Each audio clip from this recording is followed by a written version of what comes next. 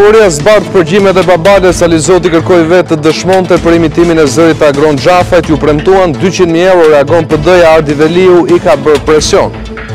Nga 1 janari lojat e fatit nuk do t'jenë më në qendrat urbane, mbyllet edhe autoriteti i mbikëqyrjes financiare në pikpyetje kontratat e 7.000 të punësuarve.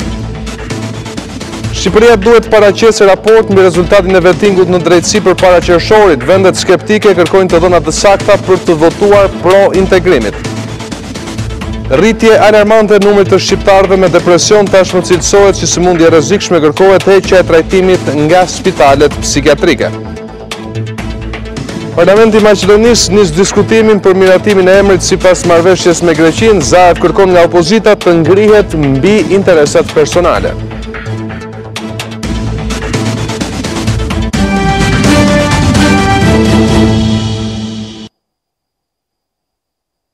Mbrëma të nderuar shikues, ky është edicioni qendror i lajmeve këtu në Radio Televizionin Ora News. Do të vjojmë menjëherë me zhvillimet kryesore pas publikimit të videos së PD-s ku Fredi Alizoti akuzon se drejtori i përgjithshëm i policisë i ka ushtruar presion, prokuroria publikon përgjimet.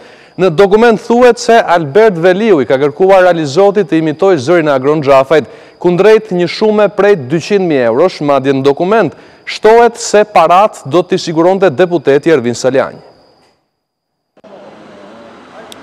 Prokuroria e krimeve të rënda i është përgjigjur akuzave të opozitës mbi hetimin e çështjes së ashtu quajtur babale. Në deklaratën për mediat sqarohet se në datën 1 qershor Fredi Alizoti ka kërkuar të jap dëshminë e tij në lidhje me audiopërgjimin. Në deklarimin në komisariatin e Fierit, ai është shprehur se rreth muajve tetor-nëntor të vitit 2017, Veliu i kishte thënë se donte të bënte një regjistrim shtetasit Agron Xhafaj, por nuk i gjente dont anën. Për këtë Alizoti duhet të hiqej sigurisht shtetasi Agron Xhafaj. Sipas prokurorisë, Alizoti pretendon se babalja i kishte deklaruar se do të merrnin 200.000 euro nga deputeti Saliani, të cilat do të ndaheshin në mënyrë të barabartë. Ndërkaq prej datës 22 maj, Alizoti ishte vënë në përgjim pas bisedave që ai kishte realizuar me babalen mbi të njëjtën çështje. Në vijim të hetimeve, Alizoti si dhe shtetasve Agron Xhafaj, Albert Veliu dhe Agron Hyseni i janë marrë dhe modele zërit të cilat janë analizuar në laboratorin teknik të kompanisë GP French Associates, kjo pas komunikimit me ambasadën britanike. Duke u përgjigjur opozitës, prokuroria shton se nuk ka asnjë ekspertim nga laborator shkencor të policisë në Itali për shkaqe procedurale, ndërsa saktësohet se gazetari Jetmir Oldashi nuk ka dorëzuar në asnjë moment materialin origjinal, pasi është thënë se nuk e disponon më dhe kopje të tij ja ka dorëzuar shtetasit Ervin Saliani. Kreu i Partisë Demokratike Lulzim Basha tha se kryeministri Edi Rama ka instaluar një shtet privat për të fabrikuar, sipas tij, dëshmitar me qëllim manipulimin e të vërtetës dhe shpëtimin e Agron Xhafajt, vllajën e ministrit të Brendshëm. Kryetari i opozitës tha se kur shteti sulmon kundërshtarët politik, gazetarët dhe policët e ndershëm për të mbrojtur kriminalët dhe politikanët e lidhur me krimin, jemi në kushtet e një diktature mafioze.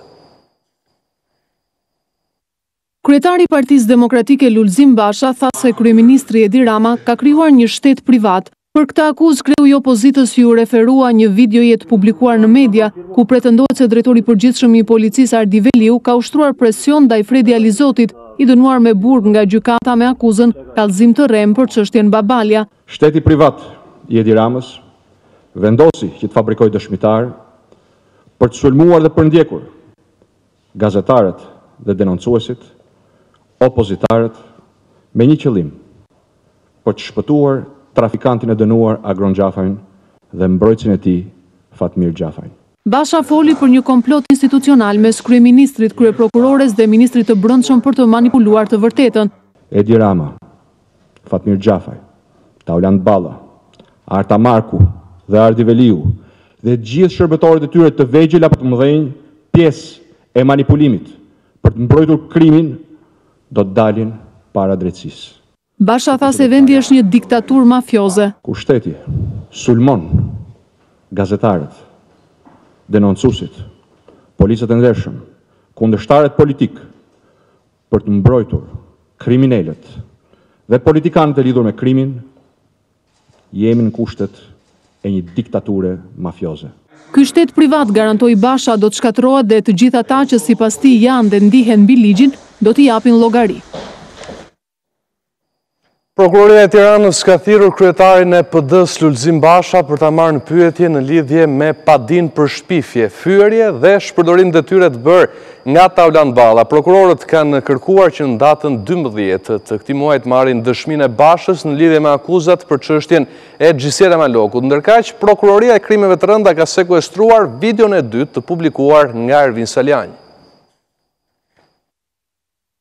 Të premten para prokurorëve janë ftuar për t'u paraqitur për dy çështje të ndryshme kryetari i Partisë Demokratike Lulzim Basha dhe deputeti Ervin Saljani. Basha është thirrur në prokurorinë e Tiranës pas procedimit të nisur për shpërdorim detyre të ish oficerit Emiliano Nuhu në lidhje me çështjen Xhisela. Prokuroria e Tiranës u shndrua në institucionin pritës të padive të ndërsjellta me deklarata politike mes mazhorancës dhe opozitës për çështjen Xhisela. Partia Demokratike denoncoi kryeministrin Edi Rama pas deklaratës së tij se do ta ndiqte këmba këmbës ish oficerin Nuhu, ndërsa kreu i grupit parlamentar të Partisë Socialiste Tauland Balla paditi Bashën dhe disa deputet të Partisë Demokratike, duke akuzuar për shpifje dhe ish policin Nuhu. Por ndërkohë në të njëjtën ditë, por jo në të njëjtin orar, deputeti Ervin Saljani është thirrur në prokurorinë e Krimeve të Rënda si personën e tim për çështjen Babalja. Ai do të pyetet nga përfaqësuesit e akuzës për audiopërgjimin e pretenduar Xhafaj Babalja, por edhe për videon e publikuar prej tij së fundi ku thuhet se drejtori i përgjithshëm i policisë Ardi Veliu ka ushtruar presion ndaj Fredi Alizotit, të cilit i është dhënë masa arrest me burg nga gjykata me akuzën kallëzim të rrem për çështjen Babalja. Të mërkurën orët e paradites, oficerë të Krimeve të Rënda u paraqitën në zyrat e Partisë Demokratike ku kanë sekuestruar materialin video i transmetuar në media nga deputeti Ervin Saljani. Për akuzat reagoi drejtori i përgjithshëm i policisë Ardi Veliu duke mohuar të kishte qenë shoqëruesi i Alizotit apo të jetë përfshirë në veprime procedurale në lidhje me hetimin e çështjes të ashtu njohur si çështja Babale. Drejtoria e përgjithshme e policisë në reagimin për media thotë se edhe nëse Veliu do të kishte shoqëruar të akuzuarin për kallëzim të rrem, ajo nuk do të përbënte asnjë shkelje ligjore, për sa kohë do të ishte në zbatim të urdhërimeve të prokurorisë ose gjykatës. Në seancën e parë të gjyqit për shpifje mes deputetit Tauland Balla ndaj kreut të Partisë Demokratike Lulzim Basha, palët nuk pranuan të zgjidhin konfliktin me pajtim. Gjykata ndërkaq caktoi 23 tetorin si ditën për të zhvilluar seancën e radhës ku pritet prania edhe e një prokurori.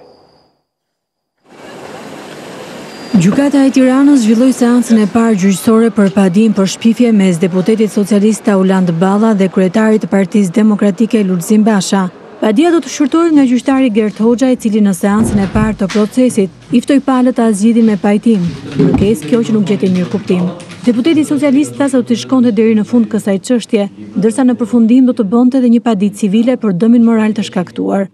Do të kemi edhe një proces tjetër civil për dëmin e shkaktuar në përfundim të procesit penal dhe sigurisht që së bashku pastaj do të shkojmë në një prej nga qendrave të fëmijëve jetim për t'ja dhuruar siç jemi sot. Ndërsa kryetari i Partisë Demokratike Lulzim Basha kishte zgjedhur të përfaqësohej nga dy eksponentë të Partisë Demokratike që merren me çështjet ligjore, Gazmend Bardhi dhe Ivi Kaso. Ata deklaruan në seancë se Basha i qëndronte deklarimeve publike të bëra në adresë të Ballës. Procesi sot ishte një seancë thjesht pajtimi, ku ne shprehim qëndrimin tonë që i qëndrojmë të gjitha deklaratave dhe që nuk kemi asgjë për të pajtuar me viktimën.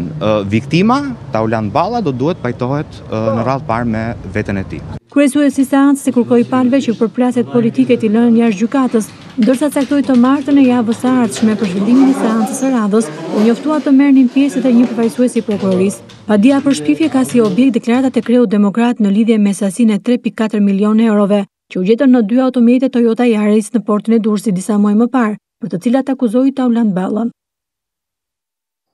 Biznesi i lorave të fatit ka njohur rritje në Shqipëri pasi vetëm për vitin 2017-14 kompania arritën të xhironin 130 milionë euro. Mbyllja e këtyre subjekteve sipas urdhrit të nxjerrë nga qeveria duket se do të jap fund një plage sociale, por nga ana tjetër do të ketë edhe efekte anësore, duke lënë pa punë rreth 7.000 të punësuar në këtë sektor. Mbi 130 milionë euro kanë shpenzuar shqiptarët në kompanitë e kazinove, basteve dhe lotarive për gjatë vitit që shkoi, por ky biznes do të jetë i detyruar të mbyllet në fund të këtij viti, bazuar në vendimin e qeverisë, i cili përpiqet të mbyllë njëkohësisht edhe një plagë sociale. Ndërkohë shpenzimet për frymë të shqiptarëve në lojrat e fatit kanë qenë rreth 46 euro në vit, shumë më lartë krahasuar me rajonin. Një kompani e lorave të fatit është ndër 10 kompanitë në vend që fitojnë më shumë në vlerë absolute. Domethënë kjo nuk ndodh në asnjë vend të rajonit. Domethënë vend të rajonit nuk ka fare kompani të tilla kaq të mëdha dhe me një efekt kaq të madh, prandaj thash shqiptarët shpenzojnë dhe pjesa më e madhe këtyre shpenzimeve shqiptarëve ka shkuar thjesht në xhepat e kompanive. Por teksa disa shpenzojnë lek në kërkim të fatit, disa të tjerë kanë burim kryesor të ardhurash punën në këto kompani. Rezulton se 8 nga bizneset më të mëdha të lojrave të fatit kanë të punësuar rreth 7.000 persona, të cilët do të duhet të dalin në rrugë pas 31 dhjetorit. Punëdhënësi më i madh privat në vend, prej 2 apo 3 vjetësh, është një kompani TSG, e cila ka 13 punësuar. Domethënë mbi këtë dhe është punëdhënësi i dytë më i madh, sepse mbi këtë vetëm operatori i shpërndarjes së energjisë elektrike ka më shumë punësuar. Mbyllja e këtyre pikave brenda qyteteve, shumë prej tyre informale, do të ndërpresë edhe të ardhurat nga qirat për ambientet që ishin dhënë për ushtrimin e këtij aktiviteti në qendrat e banuara, kryesisht në katet e para të pallateve. Rezultatet e vettingut dhe lufta kundër korrupsionit do të jenë elementet që do të bindin vendet skeptike në dhënien e votës pro për hapjen e negociatave të integrimit të Shqipërisë. Drejtori i zgjerimit në Komisionin Evropian, Christian Danielsoni, kujton politikës shqiptare se dera është e hapur, por për këtë duhen hapa të qartë. Për ministrin Bushati, rëndësi të madhe ka procesi screening, ndërsa presidenti Meta nga ana tjetër kërkon dialog për realizimin e reformave.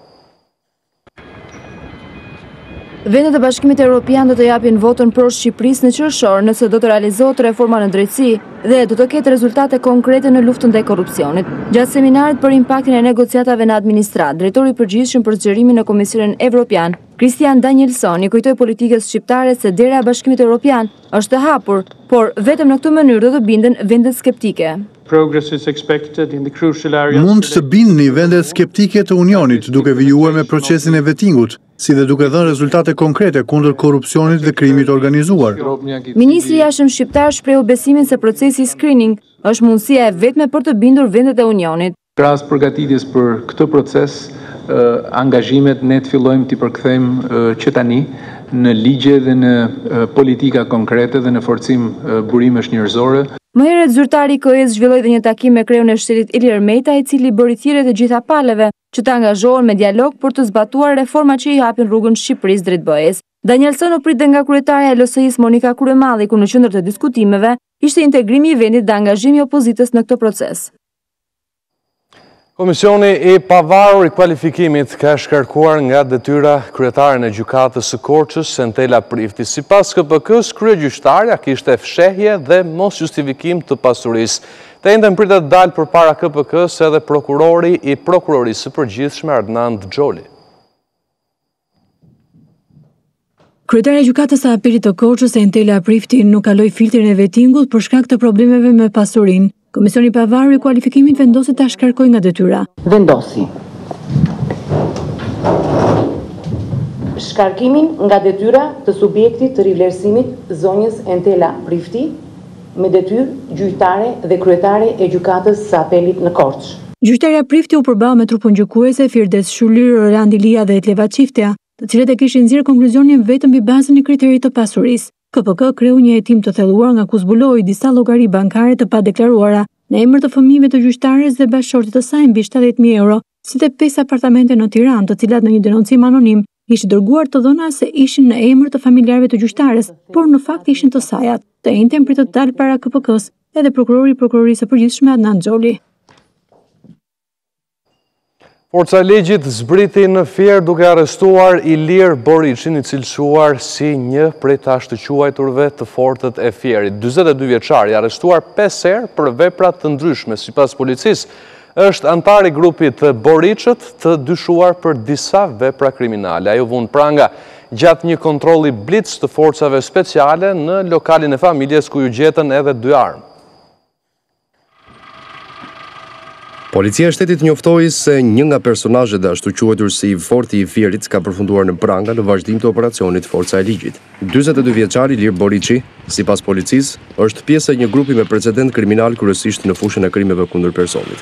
Ai u arrestua nga Forca Speciale në kuadër të operacionit Forca e Ligjit, pikërisht për shkak të akuzave si antar i grupit të quajtur Boriçët. Të armatosur dhe të maskuar, forcat e ndërhyrjes së shpejtë ushtruan një kontroll blitz në një lokal të familjes Boriçi në lagjen 8 Shkurti në Fier. Aty policia thotë se sekuestroi 2 armë zjarri, pistolet dhe një shpatë dhe vuri në pranga në kushtet flagrancës 42 vjeçarin. Ilir Boriçi, sipas policisë, është arrestuar 5 herë për vepra penale, tentativë vrasje, kanosje, shkatërim prone dhe armëmbajtje pa leje. Ai ishte ndërkohë me mas siguri e detyrim paraqitje për armëmbajtje pa leje, kanosje dhe shkatërim prone, ngjarje ndodhur në qershor të 2017-s. Ndërsa në prill të këtij viti, lokali në pronësi të familjes Boriçi u sulmua me breshëri plumbash, ngjarje nga e cila pati vetëm dëme materiale. Menjëherë pas sulmit, autorët i vun flakën makinës dhe u larguan pa lënë gjurmë. 2 ditë pas ngjarjes, Agim Boriçi në emër të familjes deklaroi se ata nuk kishin konflikte me askënd. Ndërkohë, në kuadër të aksionit të forcave speciale, u arrestua Said Dervishi, 25 vjeç nga Lushnja, i cili rezultonte në kërkim për kërcënim të 2 vëllezërve në fshatin Zhan.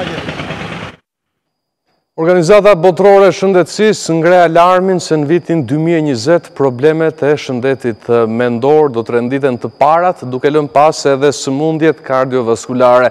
Në ditën botërore të shëndetit mendor, Ministria Manastirliu prezentoi strategjinë e re, e cila mundson zhvendosjen e trajtimit nga spitalet psikiatrike drejt shërbimeve komunitare.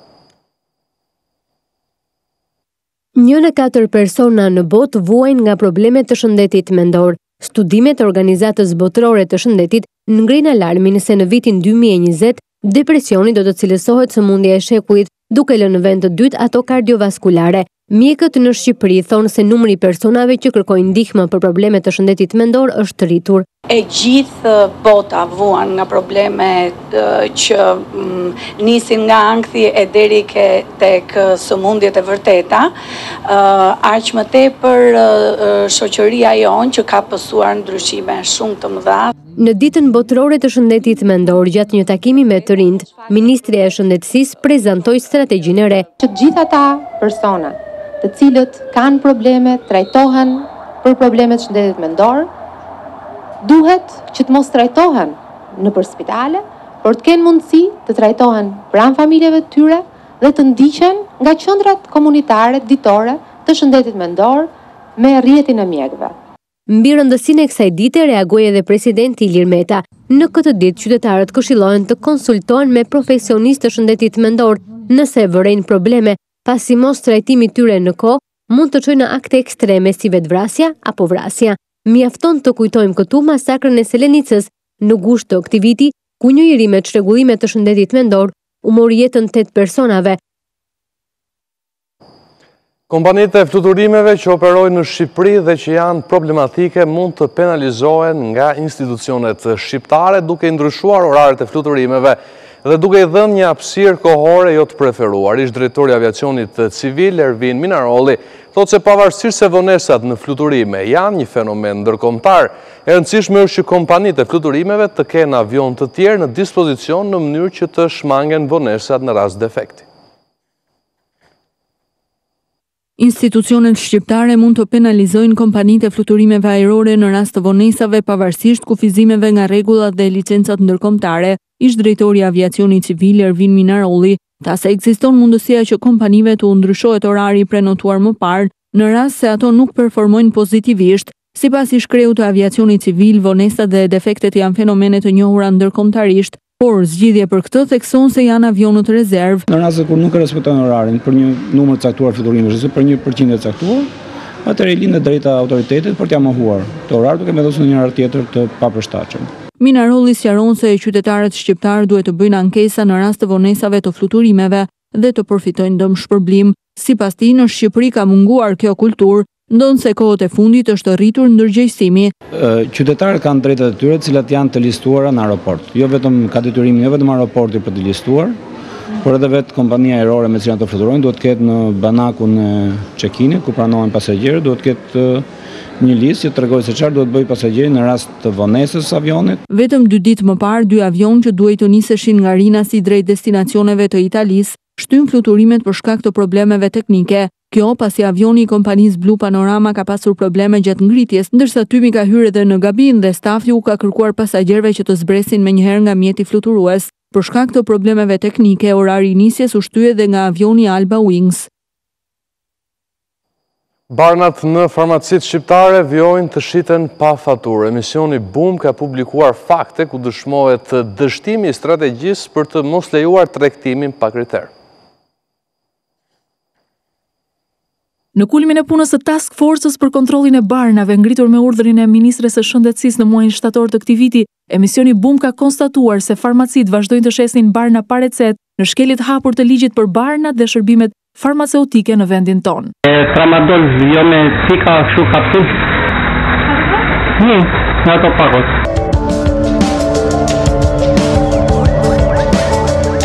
Këndua varfarin, të më pikje. Kemi furosemid për veshkat? Po në mja 5 kokra. Sa kushtojnë? 2 javë pas nisjes së punës nga ana e grupit ndërinstitucional për kontrollin e barnave, Ministrja Ogerta Manastirliu përmes një lidhjeje live në Erë TV deklaroi dhe rezultatet e arritura në këtë drejtim, duke dhënë dhe paralajmërim për masa të ashpra ndaj shkelësve të ligjit. Ne nuk do të tolerojmë asnjë shkelës ligji i cili dëmton direkt jetën dhe shëndetin e qytetarëve duke dhënë barna pa recetë. Një ditë pas këtij paralajmërimi, Boom doli sërish në terren ku konstatoi se problemi i shitjes së barnave pa recetë mjekësore nuk ndalet nga farmacitë e qendrës deri në periferi. E pyetur nëse urdhri i farmacistëve të Shqipërisë në lidhje me këtë shkelje ka dhënë ndonjë masë disiplinore për farmacistët, presidentja Diana Toma shprehet se institucioni që ajo drejton nuk ka dhënë asnjë masë të tillë. Ka pasur raste ku për shkelje të tilla, pra për dhënien e barnave pa recetë, të kemi pas në një masë administrative ndaj farmacistëve nga urdhri? Jo, deri më sot nuk kemi pasur raste të tilla. Neni 52 i ligjit për barnat dhe shërbimin farmaceutik në pikën 1 përcakton se barnat tregtohen në farmaci ose agjenci farmaceutike vetëm me recetën e mjekut me përjashtim të barnave OTC, sipas një liste të miratuar me urdhër të ministrit përgjegjës për shëndetësinë.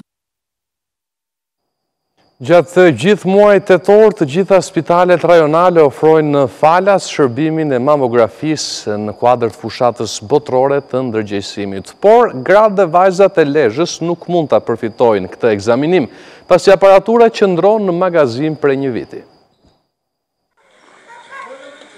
Tetori është muaj i ndërgjegjësimit kundër kancerit të gjirit në të gjithë botën. Gjatë këtij muaji, shërbimi i mamografisë ofrohet falas në të gjithë vendin, por gratë dhe vajzat në Bashkinë e Lezhës nuk mund ta kryejnë këtë ekzaminim pranë spitalit rajonal. Aparatura qëndron në magazin prej më shumë se një viti pasi kërkohet një buxhet shtesë për ta vënë në punë. Mamografia në Lezhë, në strukturë publike akoma nuk është arritur të kryhet. Megjithëse aparatura mamografisë prej një viti ka ardhur në spitalin e Lezhës, por akoma nuk ka arritur të vihet në punë. Kjo në fakt për një arsye se nevojitet një buxhet shtesë. Në këto kushte, ato janë të detyruara ta marrin këtë shërbim në Shkodër apo Tiranë, por mjekja onkologe Bardha Gjoni thosë se kjo aparaturë është shumë e domosdoshme për spitalin rajonal të Lezhës. Mamografia është ekzaminim bazë në përcaktimin e sëmundjes së kancerit të gjirit në grup moshat mbi 40 vjeç. Në lidhje me këtë shqetësim, drejtoria e spitalit rajonal të Lezhës thotë se pret që problemi të zgjidhet nga Ministria e Shëndetësisë për të vënë në punë mamografinë e dhuruar nga një donator.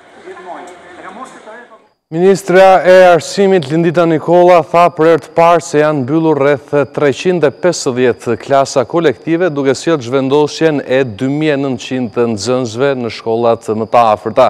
Nikola shprehu keqardhjen për përfshirjen e përfaqësuesve politik në protestën për shkollën e Menglit, ndërkohë që opozita bojkotoi në Komisionin e Medias ku zhvilluan edhe diskutimet.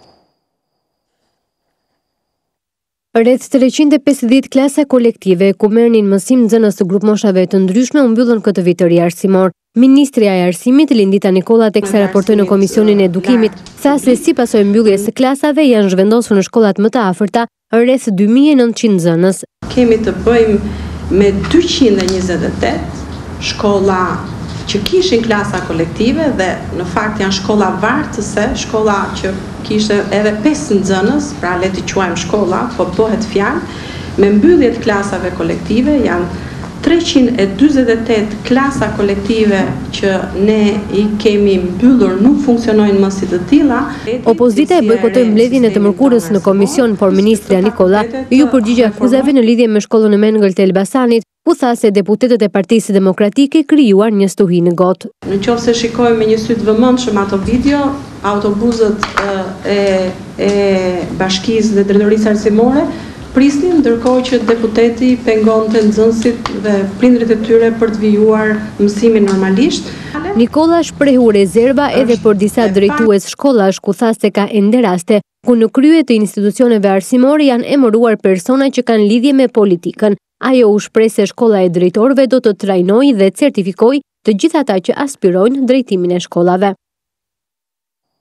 Kryeministri Edi Rama ftoi qytetarët të shkruajnë në platformën e bashkëqeverisjes, pasi vetëm kështu do të mund të marrin në zgjidhje për problemet e tyre në një kohë të shkurtër. Përballë qytetarëve të cilët kishin marrë zgjidhje nëpërmjet kësaj metode, Rama tha se ka ende drejtor shkollash që duhen larguar nga detyra, si dhe lajmëroi se këto ditë do të prezantohet reforma e institucioneve të titujve të pronësisë. Në takimin e përjavshëm me qytetarë të cilët kanë gjetur zgjidhje për hallin e tyre në platformën e bashkëqeverisjes, kryeministri Edi Rama tha se me gjithë shkëputjen e mësuesve nga partitë politike, ka ende disa drejtorë të cilët duhen larguar nga detyra. Ende nuk e kemi shkëputur drejtimin e shkollës nga kthetat e politikës. Një pjesë duhen larguar një orën parë nga drejtimi i shkollave. Duke qenë se ankesat më të shumta vijnë nga hipotekat, Rama lajmëroi se në ditët që vijnë Ministria e Drejtësisë do të prezantojë reformën e re të bashkimit të institucioneve që lidhen me titujt e pronësisë. Këto ditë Ministria e Drejtësisë do të hapi konsultimin publik për projektin e një reforme rrënjësore, e cila do të bashkojë aluizin dhe hipotekën në një institucion të vetëm. Në pritje të dhënies së rezultateve nga reformat, kryeministri u bëri thirrje qytetarëve që të vazhdojnë të shkruajnë në platformë, pasi merr shumë pak kohë dhe shumë prej problemeve të tyre mund të marrin zgjidhje